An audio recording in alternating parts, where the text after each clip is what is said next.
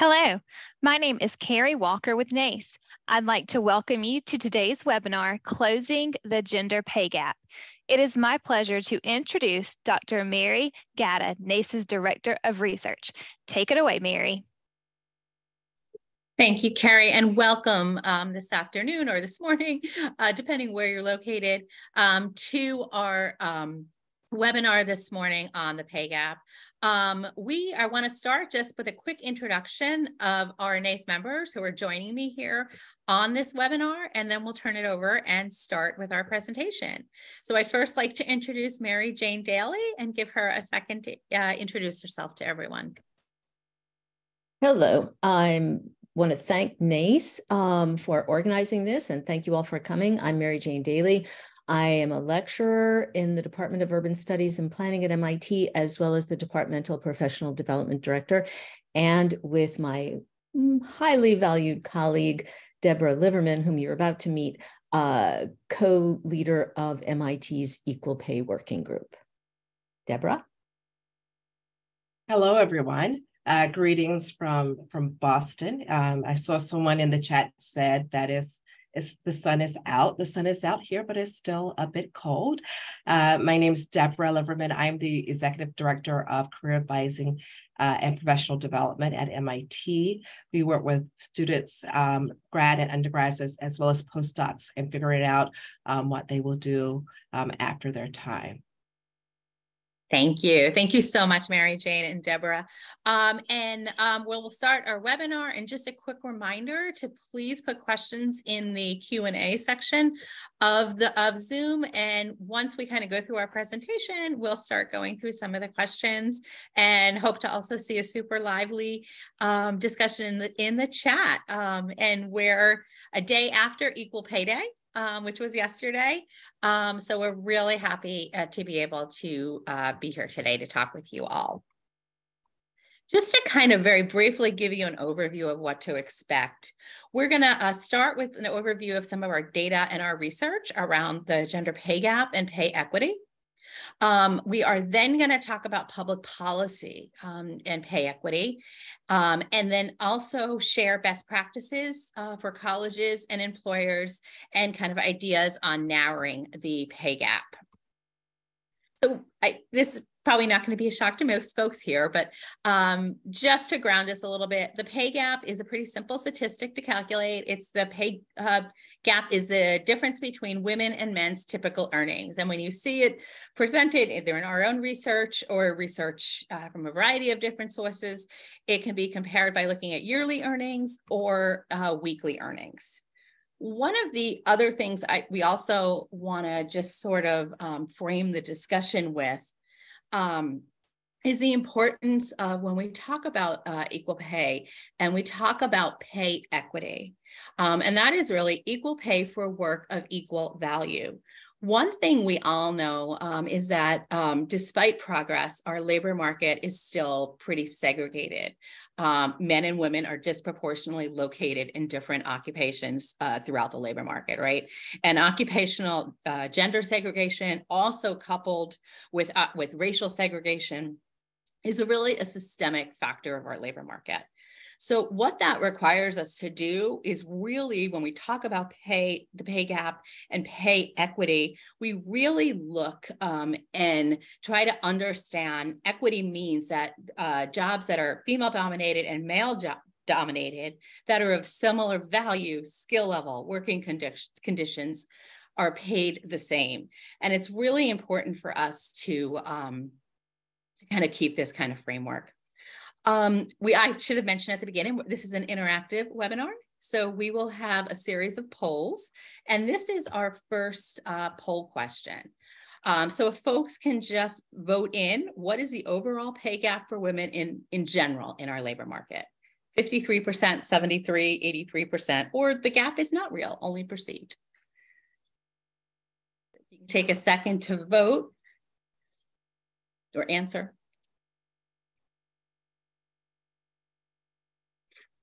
And then we should see our results very soon.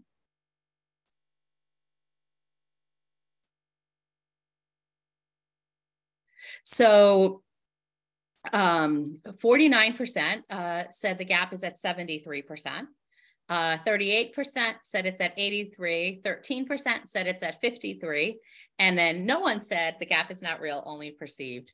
So the correct answer is 83% right now. And that's the overall pay gap. That does not take into account the pay gap across race, for example, where we see differences, and I'll talk about that in a second.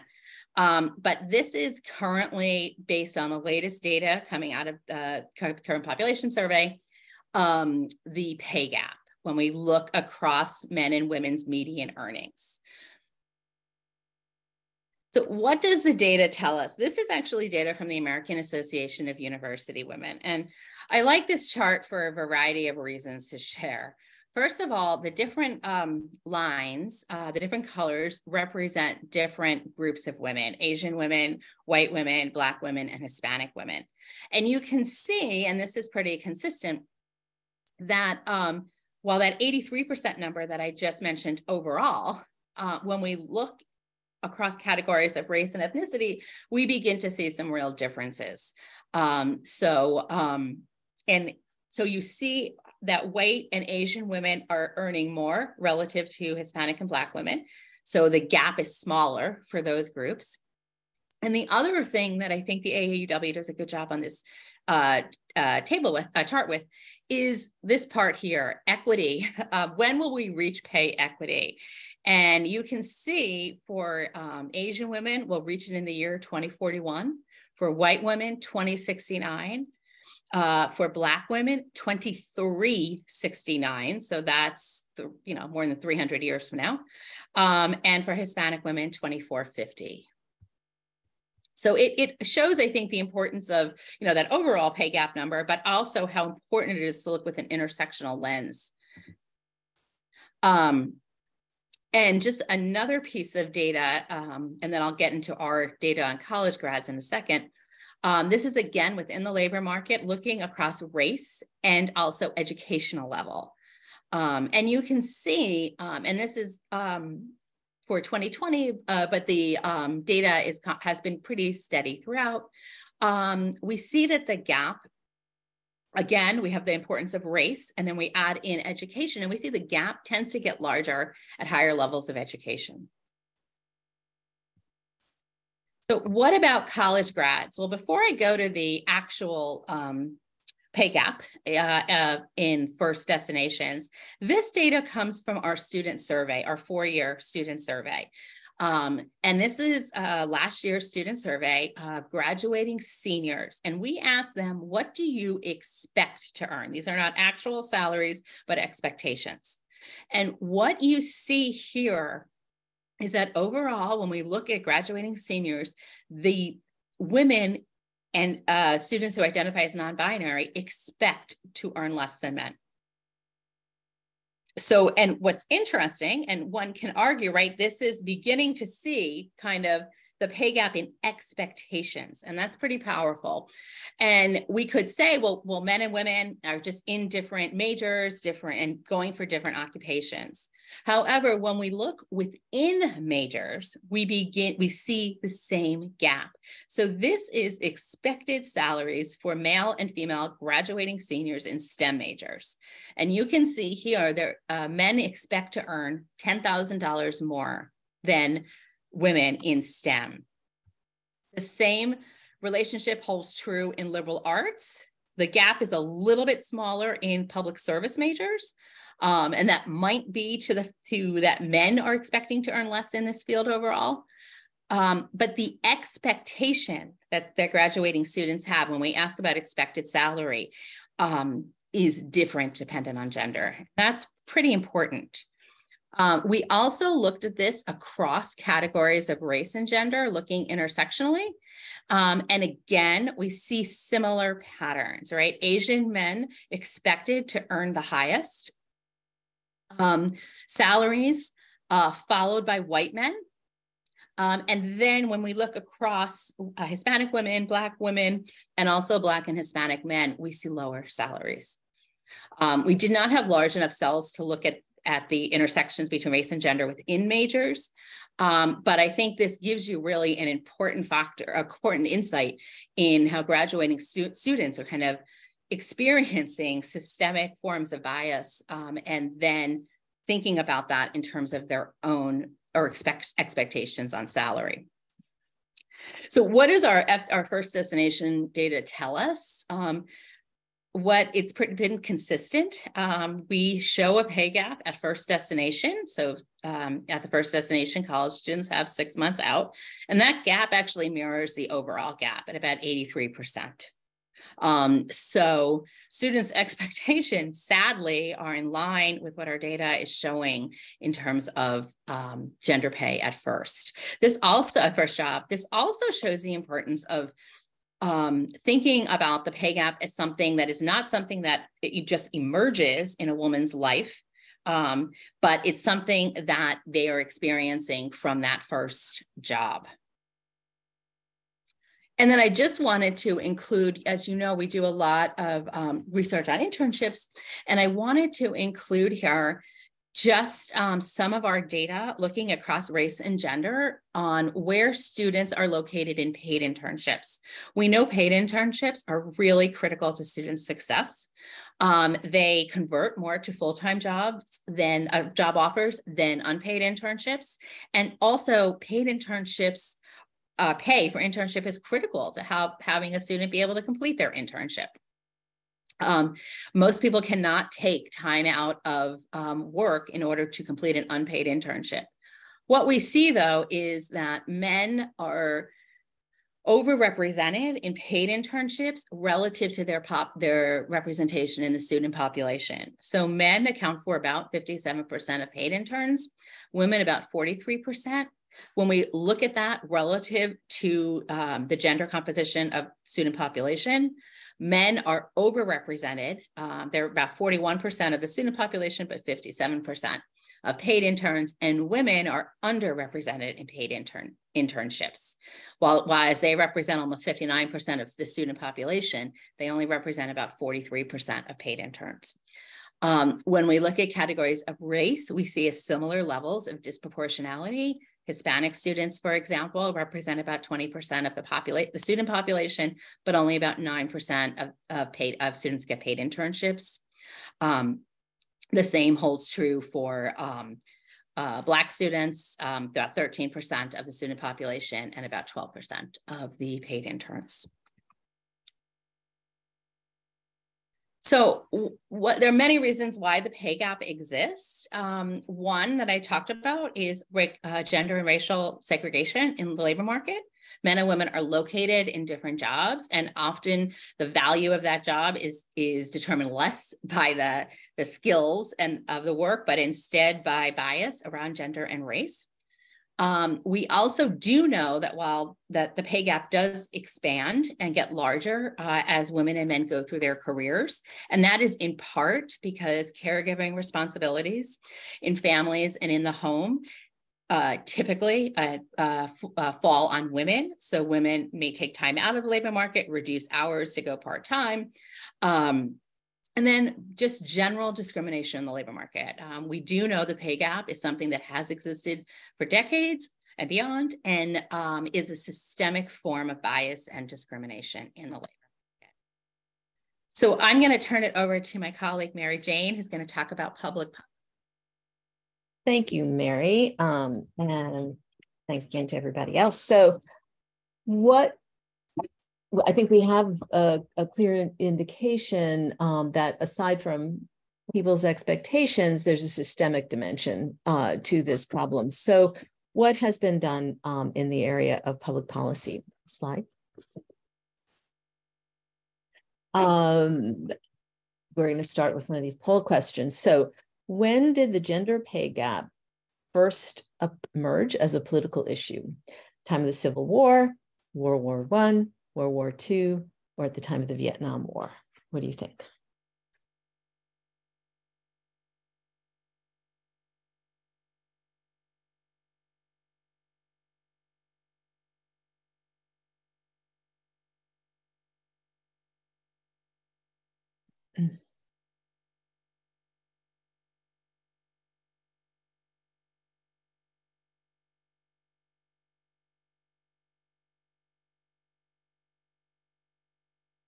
Okay, so 46% think that it emerged at the time of the World War II, which would have been early 40s. World War I, early 20th century at 22%. Vietnam War at 21%, and Civil War, 1860s at 11%. Well, I'm sorry to say that it was the Civil War. And while the gender wage gap probably goes back a lot further, it emerged as a political issue in the United States in the 1860s under the rallying cry of equal pay for equal work. There has been demand historically since then for equal pay for equal work in the United States and beyond. In the 1940s, there was a failed attempt to bridge the gap. The National War Labor Board first advocated equal pay for equal work in 1942, and an Equal Pay Act was actually proposed in 1945 when Congress introduced the Women's Equal Pay Act, which would have made it illegal for women to be paid less than men for work of comparable quality and quantity. The measure failed to pass, and nothing really happened in this area. No progress on pay equity during the 1950s. Next question. Next slide. Another poll question. So, who was the first president to sign in an equal pay law in the United States? Biden, Carter, Clinton, Kennedy, Obama.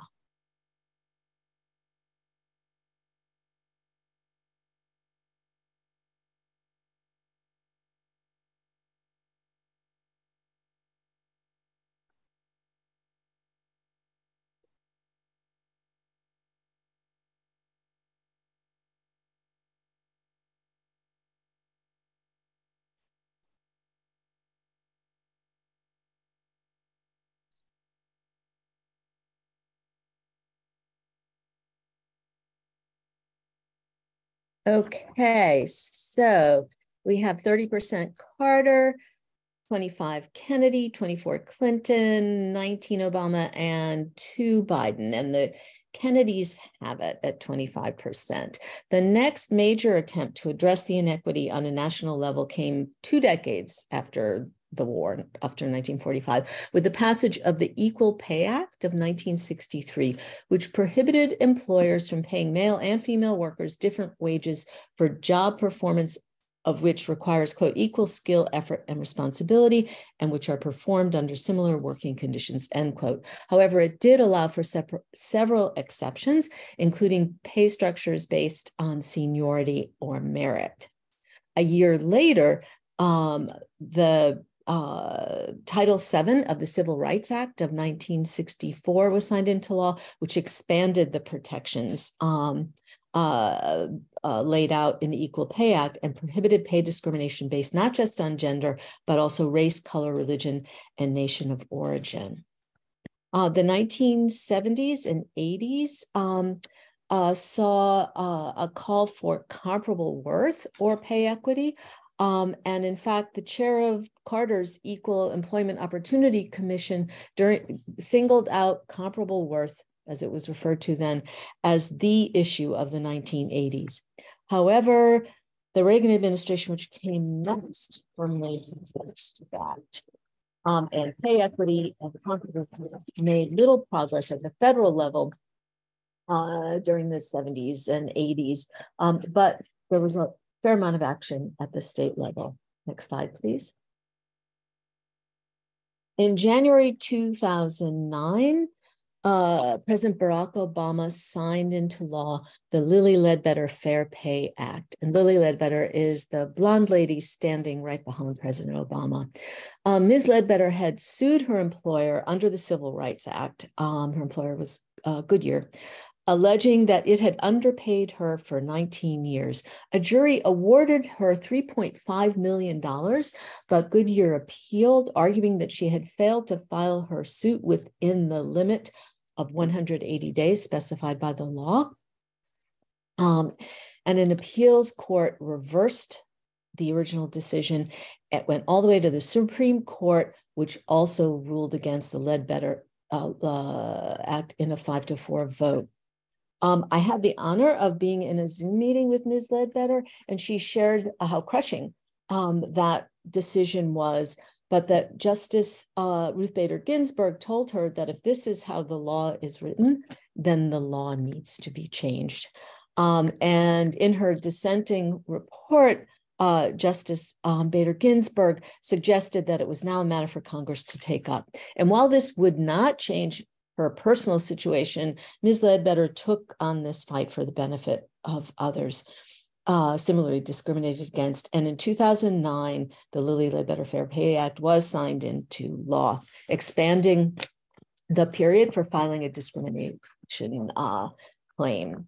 Next slide, please. I should say there's also a Hollywood movie coming out about Lilly Ledbetter within the next couple of years. The most recent major legislative proposal to address the wage gap is the Paycheck Fairness Act of 2009, which calls for greater enforcement of anti-discrimination laws and increased penalties for violators. It initially passed the U.S. House, but failed in the Senate. And in the years since then, it has been reintroduced several times, most recently in 2021, when it again passed the House, and just fairly recently, it did not pass a vote in Congress. Next slide, please. Other federal commitments to advance pay equity. A year ago today, which was Equal Pay Day for 2022, President Biden issued an executive order promoting pay equity and transparency within the federal workforce and among federal contractors. The executive order announced that Office of Personnel Management would be anticipating issuing a rule that would address the use of salary history in hiring and pay setting for federal employees, and proposed extending that consideration to federal contractors and subcontractors as well. This rule would cause federal contractors nationwide to essentially join employers in nearly half the states across the country being limited in requesting salary history information.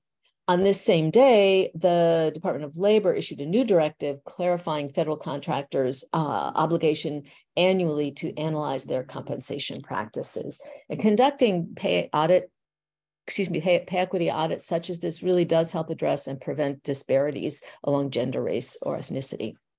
Next slide. So in 2022, what was the last state in the union to finally pass a law requiring equal pay for equal work? Alabama, Mississippi, New Jersey, Vermont, or North Dakota?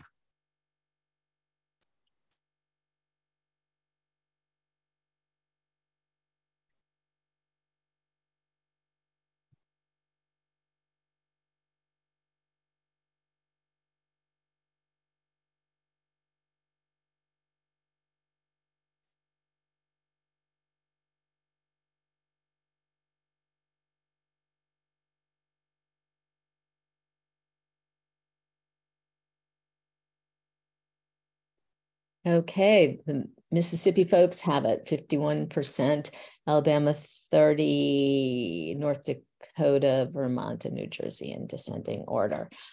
So as of 2022, all states have enacted some kind of equal pay laws, acts, or statutes. And while they all have equal pay laws, some are more elaborate than others. Some regions of the country believe that transparency is an important part of improving pay equity. And New York City, actually, and Colorado have very stringent rules in this regard. The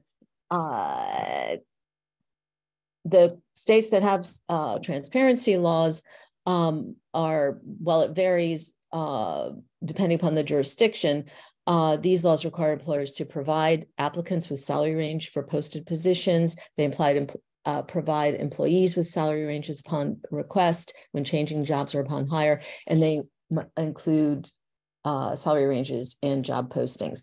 Another tool that states use are salary history bands. About 20 states have salary history bands. The intention is to prevent employers from basing salary offers on past salary histories. In recent years, many state legislators have pushed stronger laws into action. Some of the more sophisticated, in addition to those salary history ban transparency, are reporting. And in 2020, California became the first state to require reporting. Globally, countries, let's see. I think we'll just stay here for a sec. Reporting is a tool that's used very successfully internationally. In addition to laws, a number of other practices have been put in place to support pay equity. Building on the Obama administration's numerous actions in this area, the White House challenged businesses to take the Equal Pay Pledge. Numerous, in fact, more than 100 companies have signed the Equal Pay Pledge. Slide, please. And by signing this pledge, employers acknowledge their role in treating this systemic problem and make a commitment to various practices in support of that goal. Slide, please. Also at a national scale, but privately organized, is the Employers for Pay Equity Consortium. It's hosted by Simmons University Institute for Inclusive Leadership and supported by a number of nonprofit organizations, including the National Women's Law Center. Nearly 50 companies have signed this agreement to support each other and employers beyond in sharing best practices in this area. Number of international efforts also exist, some symbolic in nature. The Equal Pay International Coalition was launched according to the UN General Assembly framework in 2017, and it builds partnerships with governments, employers, employees, civil society, and academia to increase awareness and tried to meet a number of objectives and actions based on advancement of fulfilling various international commitments. Some have been in place since the 1950s, like the Discrimination Convention of the UN in 1958 and the Equal Remuneration Convention of 1951. But on a more specific level, some international efforts have been legal, and a few of those at the country level are Canada, in addition to its national law, has 6 provinces have pay equity laws. The UK has reporting requirements for any company over 250, and Australia has several acts in place, one of which, the Workplace Gender Equality Act, has actually required reporting, and they have seen the gap close by about 4 points since then, down to 13.9%. Slide, please. Across America, a number of cities have become engaged in the issue in a variety of ways, either with regulations, pledges, or campaigns in support of statewide pledges. Thank you. I'll hand the mic to Deborah. Thank you, Mary, for sharing both the data and the policies that's out there. I get to now talk about some of the ways that we can make a difference, both as employers and as college universities, career centers. So I want to start by just going into more detail about our pay equity initiatives at MIT. As Mary Jane and I had talked about before, we both lead a pay equity working group and have for the past 4 years been trying to better understand not only our situation at MIT, the data, what our students and graduates know, but also find a way to share information with others that are out there. And so we're joined by other offices that are engaged with our female students in terms of heightening awareness, but also doing the research and the programmatic aspect of it. And so you'll notice that we have a lovely, I would say, logo, which is very MIT-ish, and is an equation with an absolute value around X at MIT, and that leading to pay. And we have it for pay, but also for opportunity and advancement, because we recognize that pay is kind of just the beginning, but having opportunity later on in your career will also lead to advancement. So our programming is based on that. So as I give you kind of before I go into detail, I want to give you kind of some high level thoughts. So one of the books that we are currently reading in our working group is called Good Guys, How Men Can Be Better Allies for Women in the Workplace. And they ask 3 questions that you can think about either for yourself or for your company or for your career center in terms of how to think about kind of your efforts. One, can you articulate the day-to-day actions you are taking to improve the retention and advancement of women? Number 2, what metrics do you have in place to track progress?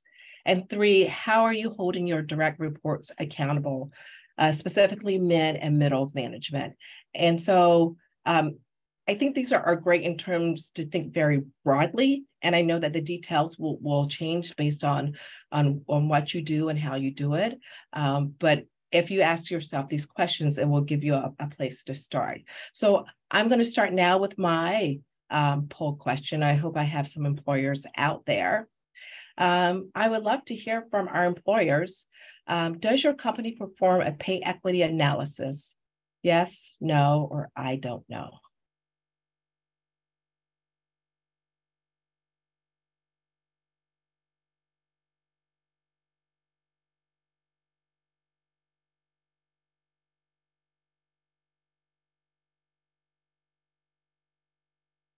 Okay, I'm hoping that we got some answers to that. Let's see what it says. We have 26% yes. No is 19%, and I don't know is 55%. So thank you for answering the poll, and I'm going to talk a little bit about that later on. But I want to talk about our efforts with employers. When our working group first started out, we were focused on our students and our candidates and really equipping them with information. But then we realized quickly that we had to help our employers understand what our students and graduates are wanting and asking for. So this past fall for our career fair, we did something a little different than we had done in previous years, which is we asked our employers who were attending the career fair 4 questions, really 5 questions around pay equity. We asked them, have the company adopted any policies regarding transparency in pay? Did they do anything such as taking negotiation out of the interview process? And that can include having candidates not list their salaries, but also not requiring candidates to negotiate. Do they run pay equity analysis on salaries, bonuses, and equity across all their occupations? Do they train their managers on how to create a culture of pay equity? And are their pay equity efforts embedded into their broader equity initiatives? And so the results of that was interesting. We use this as a filter for our students so that they could learn more about who they may choose to talk to at a career fair. But we also use it as a pulse to see what employers are doing. So out of the 155 that responded, you can see some representative results. What a lot of companies do, which is we're very happy about, is 76.1% run pay equity analysis. And that majority lines up with what we heard from those in attendance. We had another 54.2% take negotiation out of the interview process. And then in terms of transparency, listing the pay and the salary range, we had 24.5%. And embedding equal pay efforts into broader initiatives was 37.4%, along with training managers were 46.5%. Now, out of all of the 155, I would say we only had 10 or 6.5% who did all of these things. And you know, that just shows kind of they have thought about the process in general. The one note that I would say, and I think we saw that with some people not knowing, is that some of my companies could not answer the question, and they provided that information. It said, you know, I'm guessing, I think this is what we do. And so actually knowing some things that your company does is going to be helpful. So to follow up with this, one of the things that we did was we actually did focus groups with select companies, both in the fall and a little bit in the spring. And we wanted to kind of match up what we're hearing from the number side with an explanation of how do you think about pay equity? How do you carry out some of these new legislation that's been passed out to you? And what we heard from, a select few companies was just about the opportunities that are there. Mary Jane talked about the White House Equal Pay Pledge previously. And so some companies participated in that along with other pledges, perhaps by the state or by the UN.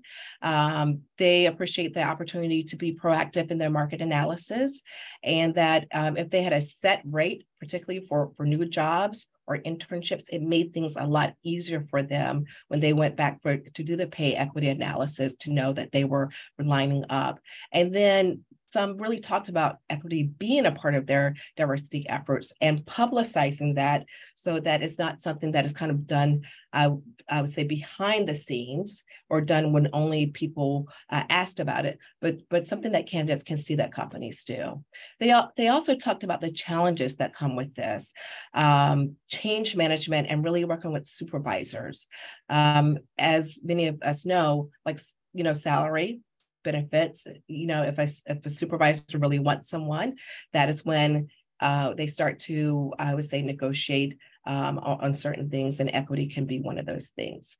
But also keeping up with different state regulations. We know that New York recently passed their transparency laws, but keeping up with that and making sure that they were, following everything that's going on was a challenge. And then just again, an awareness of what the company does. We were fortunate to talk to a compensation person, and they said, we do all these things, but my team that goes out for recruiting, they may not be aware of all that we do and how often we do. So that was one of the lessons learned, is really knowing what goes on in your company.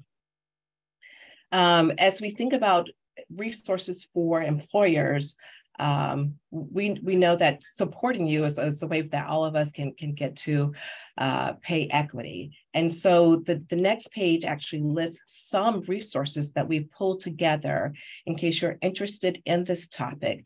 These range from articles to quick webinars. I recently listened to the PayScale US Pay Transparency, Pay Equity and Fair Pay Practices webinar. And it was helpful in really thinking about what is going on now and what we can think about. So now I'm going to move on to resources for career centers. And I think I'm going to wait till the PowerPoint matches up a little bit.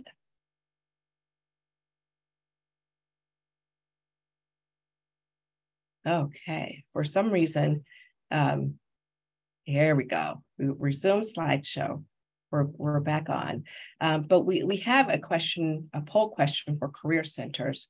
So let's go ahead and put that up. For career centers, do you advise or counsel your graduates on pay equity? So if you could take a few seconds to answer that question. And if you're curious about what pay equity is, I'm going to send you back to Mary's definition, which is equal pay for work or equal value, but really looking at addressing gender segregated labor market, looking at skills, values, working conditions, things like that.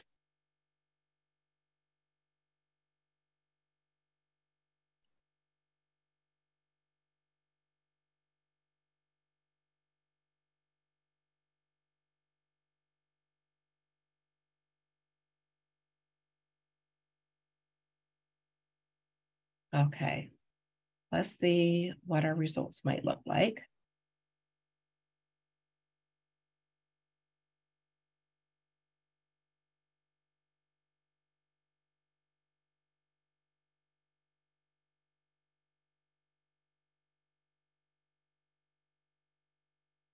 Okay, so we have yes for 54%. Yes, we like to hear that.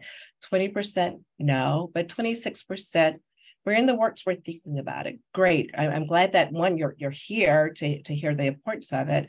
But my plan is to kind of give you some ideas of some things that you can do next. So let's talk about best practices for career centers. And so I always like to start, especially with career centers, that sometimes, we're in positions where our students will have maybe one offer. And so they feel like they don't have power or agency to either negotiate or know what they're doing. And I would say yes, and even if they only have one offer, we can empower them and give them knowledge so that they can do whatever they wish to with the information. And that's really what the goal here. So just in terms of best practices, some things that I think advisors and particularly employer relations staff should know. You should know about the pay equity laws and policies in the states that your graduates work in. And so for us, our graduates tend to go to maybe 10, 15 primary states. Just knowing that is going to put you at a place of information.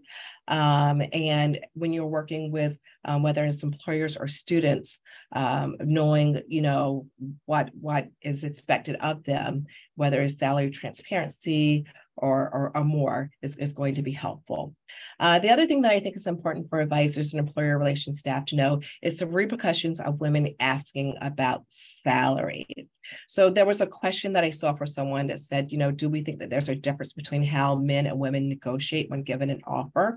I don't know if there's been a study about that. Maybe Mary will answer that question, but I know that the outcome is different. Right. And so that's what, as a career center staff member, that's what you have to know, that the outcome is different. So even as you're working with students and they said, well, you know what, I did what you suggested and it didn't turn out well for me, helping them kind of think about that and think about next steps and not let one experience stop them from moving on.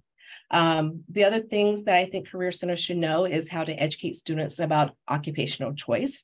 We talked about occupational segregation earlier, and particularly for some fields, what you choose to go into will make a big difference in the pay that you receive.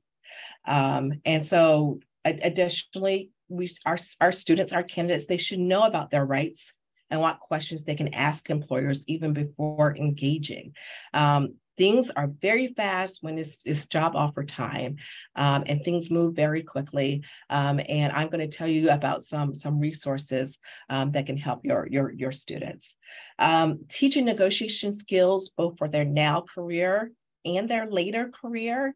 The gap gets even more significant the more you progress in your career. So what starts off as a smaller gap widens. And so giving students kind of that information just so that they are aware of that and they're not just, oh, I'm sure my employer is paying me fairly.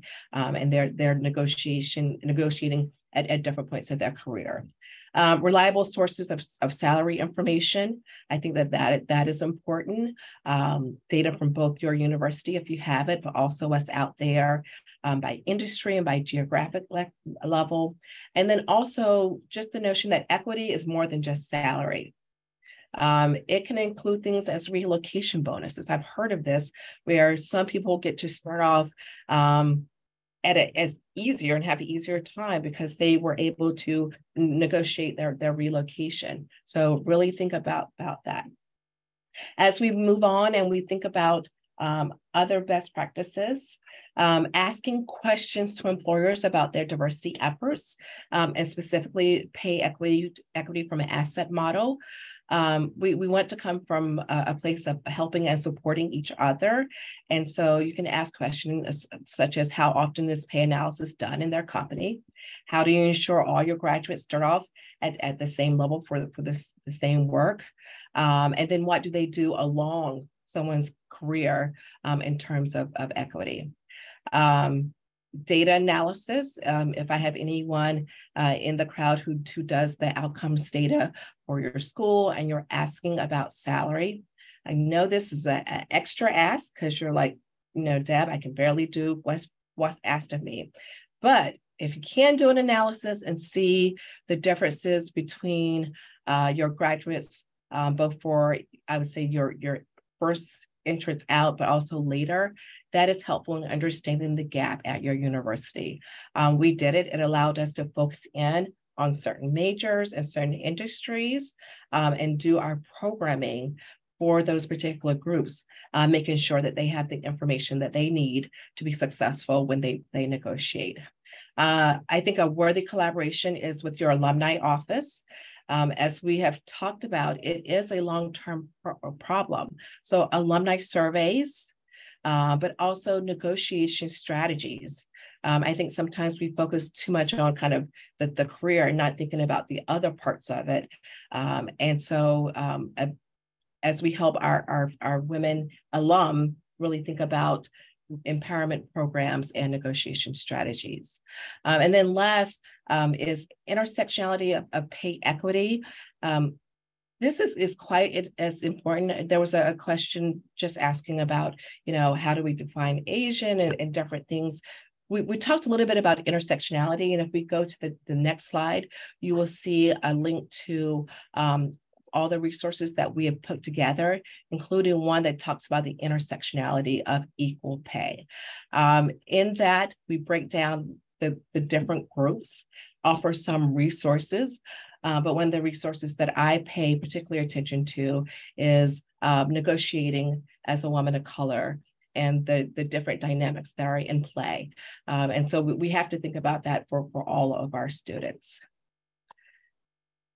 So I'm going to stop with kind of this last resource, which is one of the projects that our pay equity group did was we got lawyers from across the US to put together what we called job offer templates that reviews your rights as a candidate and as an employer.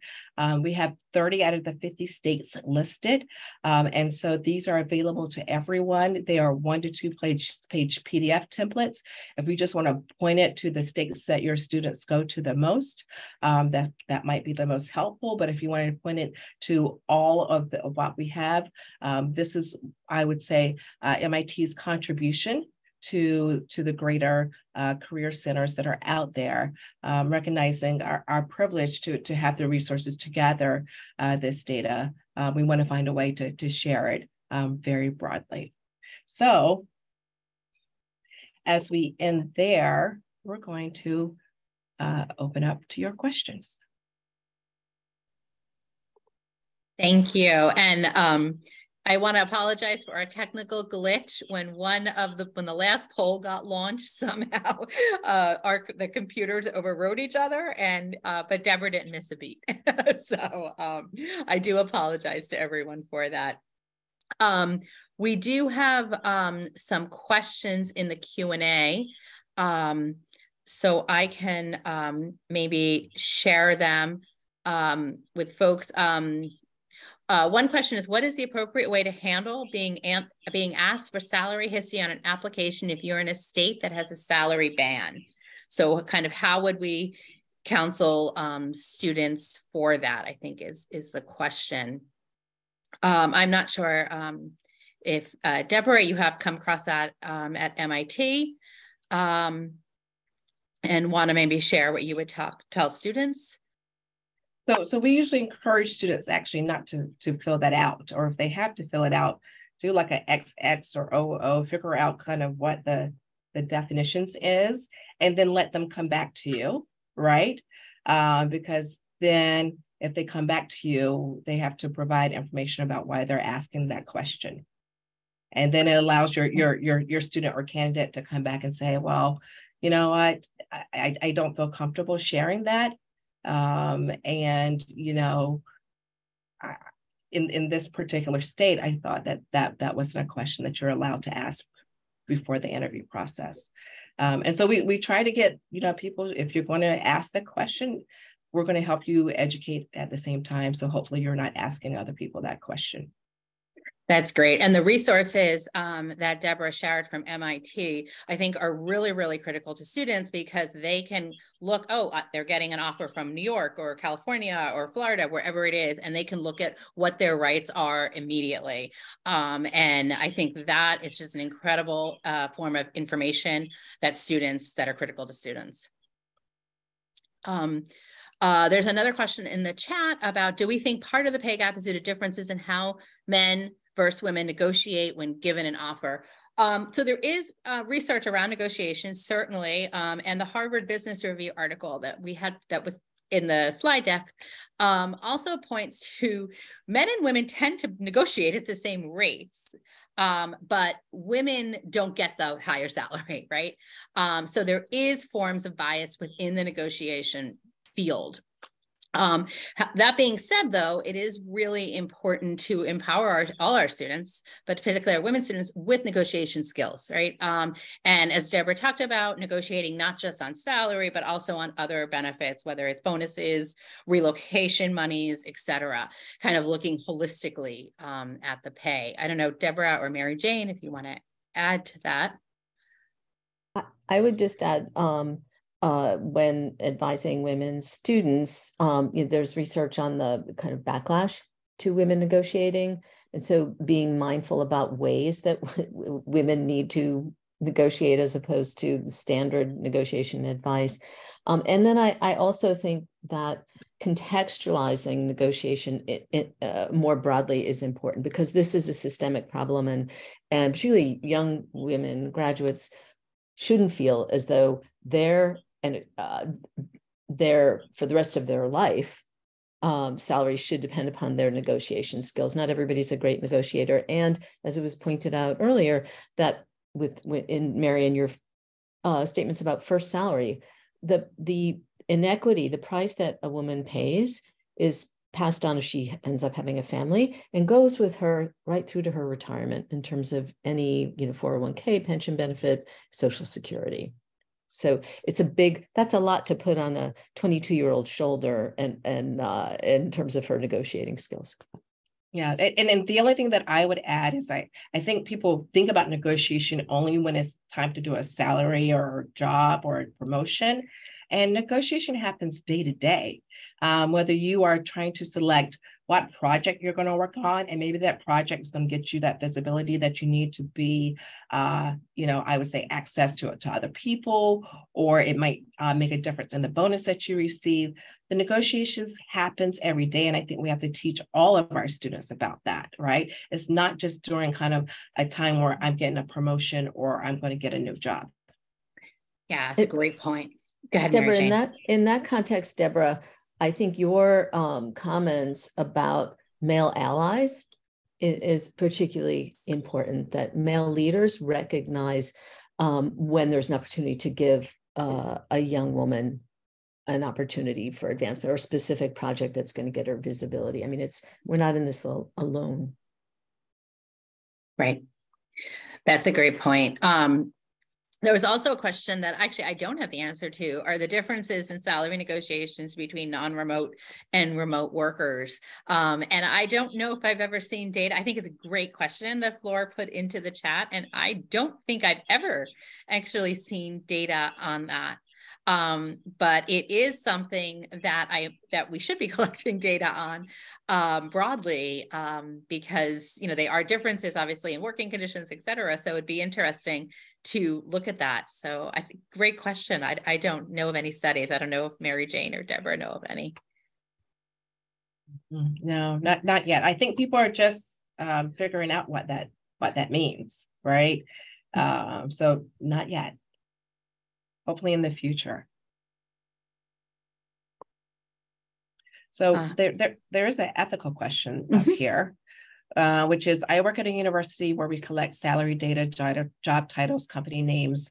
And recently I noticed that a female student and a male student went to work for the same company, same location, same job title, and the female was paid $5,000 less. We keep this information confidential, so I felt like I couldn't do anything about this, even though it was blatantly inequity. Have you been in this situation before? Is there anything we can do as career services when we see this? So I'm going to talk about it kind of from the data point of view, right? Which is when you're looking at data, it's hard to just look at two pieces of data and say one is not fair versus another.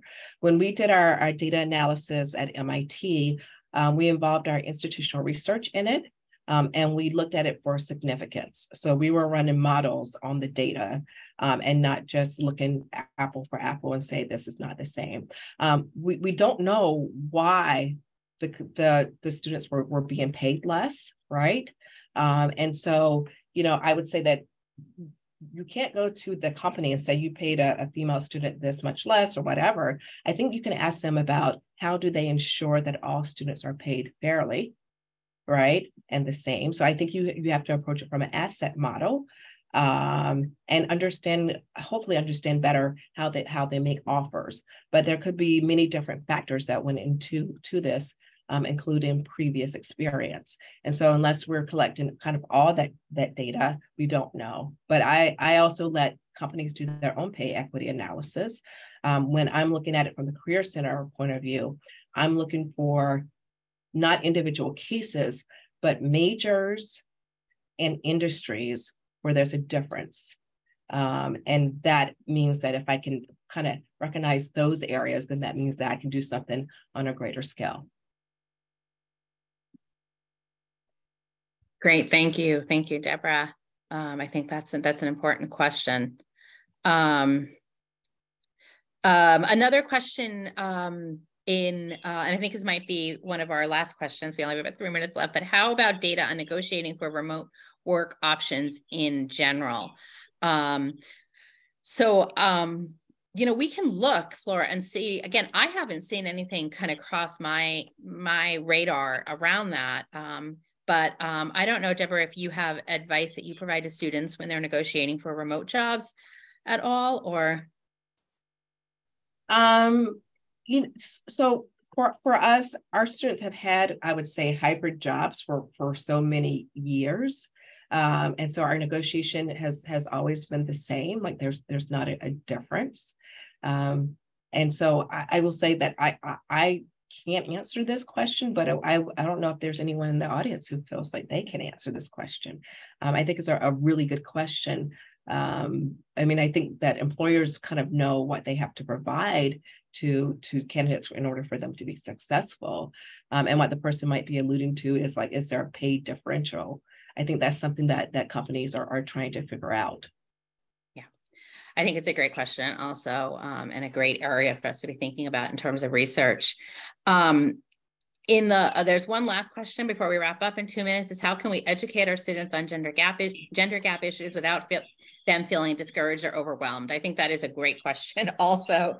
And one of the things I would recommend, and I'd love to hear from my panelists, is first just turning to MIT's resources, right? So that students are aware of their rights, right? So then they're empowered in the negotiations in the workplace and society. But also the data, the research that comes out of that. So we know that companies that are transparent about their salaries have much smaller pay gaps, right? So that's a way to close the gap. So I think critical is really being sure our students are very aware of what their rights are when they're going into those situations, and also the successful research on how we can close the gap, because we do know some of that. I don't know, Deborah or Mary Jane, if you want to add to that. Well, Mary, I think you hit right on it with knowledge being power, especially starting out. And I see someone just put notes about mentoring. Mentoring is so important for all candidates, but particularly for women and women of color. One of my colleagues, Tabby, who is also in the chat, she does a lot of our programming where we do programming specifically for our students of color. And one of the things that we talk about is the importance of a mentor, because a mentor can help you throughout your career, making sure that you're getting the right opportunities and so that you're in place for advancement, but also have open discussions about salary with you. If you find someone that you trust, then you can be like, oh, Deb, I just don't feel like I'm being paid fairly. How might I think about approaching my boss with that? And typically, if those people are in the right positions, meaning that they are hiring managers or they know a lot, or they have access to hiring managers, they're going to help someone who is their mentee. So I think mentorship is very key. I would just add quickly to that, your network broadly and engaging your alum organization. Until recently, I was president of AMITA, the Women's Alum Association, which is how Deb and I connected initially.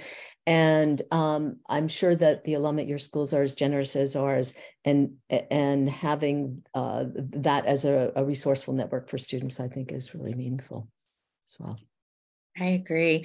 Well, we're at the top of the hour. So first, I want to thank our panelists, Mary Jane Daly and Deb Liverman, for just the incredible amount of information and the resources that they're sharing beyond MIT for students, which is wonderful. And I want to thank everybody for the chat and the discussion and spending an hour with us. It was wonderful to be here, and thank you so much for all you are doing to help close the pay gap.